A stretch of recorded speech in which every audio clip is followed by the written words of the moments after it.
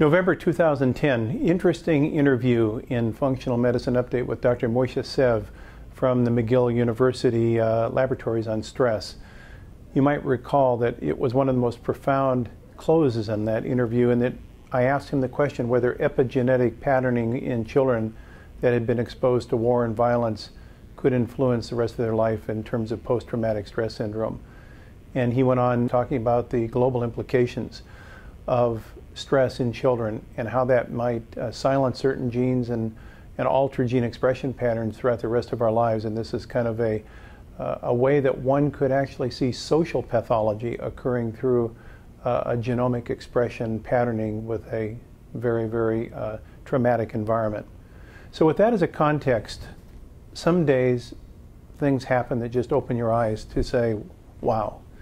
And that's this article that just appeared in September of 2014 in the journal PLOS One, again from the laboratories of Dr. Moshe Szyf and his colleagues at the Department of Psychiatry at McGill University, Psychosocial Research Division, and the Douglas Hospital Research Center, again focusing on epigenetics. And in this case, the story is equally intriguing and interesting. This has to do with the ice storm in Quebec, Canada in 1998.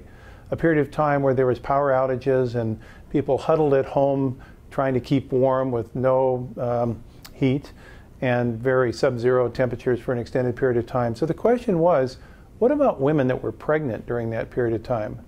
Could that have had any impact, being exposed to that very hostile cold condition, on their offspring? And lo and behold, in this particular study, they went and they evaluated the methylation patterns in T cells. These are the immune cells in their body that are turning over fairly rapidly, and looked at these methylation patterns in the promoter regions of genes. And lo and behold, in these children that were conceived during the ice storm in 1998 in Quebec, they found extraordinary differences in their methylation patterns than that of children that were born without that stress of pregnancy.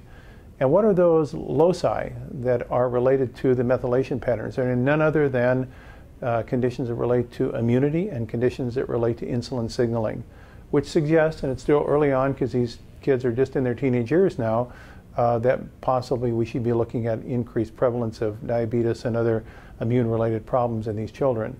It's not their genes that will be the problem. It will be the way their genes are expressed as a consequence of the exposure in utero to a very hostile environment, in this case, extreme cold.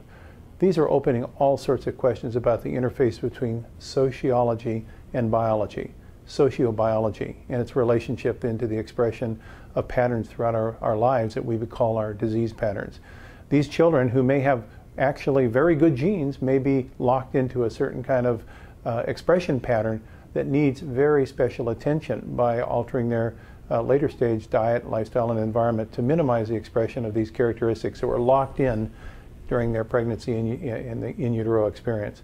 A very powerful example of what's happening right now in this personalized lifestyle healthcare movement.